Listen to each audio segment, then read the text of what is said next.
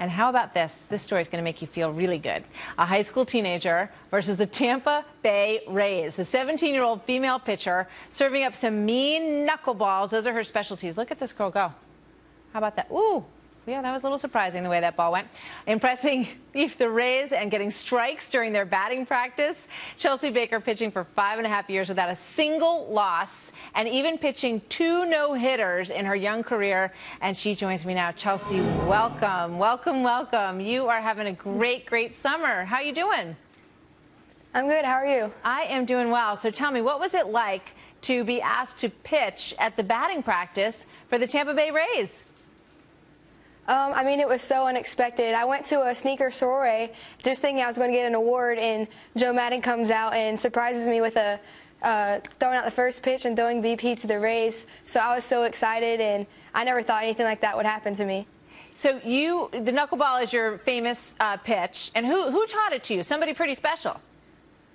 Yeah, Joe Niekro, he played for the Astros. He was my pitching coach when I was 7, and he taught me the knuckleball, and it took me a while to learn it, but it's a great pitch to have. I mean, I wouldn't be where I am today without it. So you were 7 when you realized that you had this talent?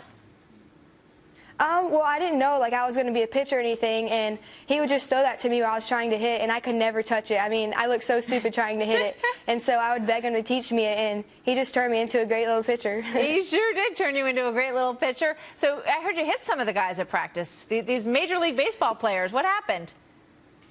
I mean, obviously I was nervous and stuff, and I remember Evan Longoria came up to bat, and I was just like, oh my gosh, this is going to be, he's going to destroy me. And the first pitch I threw him, hit him right in the back, and I was just like, oh my goodness, this is so embarrassing. But we kind of just laughed it off. Imagine how he felt, Chelsea. I know, he kind of just laughed too. It was just like I don't know, it was a funny moment. Oh my goodness. I mean, so what's in your future? You're 17 years old. What do you want to do for college? Do you want to play do you have a major league dream? I mean, right now I still have 1 more year at high school. I'll be a senior next year.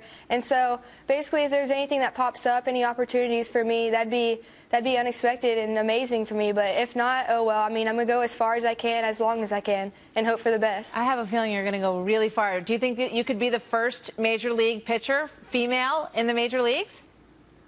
I mean, I know that's really unlikely and stuff, but I mean, that'd be an amazing dream to have. Right now, if the farthest I'm focusing on right now is college, and then from there, we'll see. Yeah, well, Chelsea, you're a super kid, and we wish you the best of luck, and we look forward to watching you grow and, you know, stick with school and do really well and go to a great college, and we'll be following you. Thanks, Chelsea. Thank you so much. What a pleasure. Thanks for having me. What a great girl. You bet.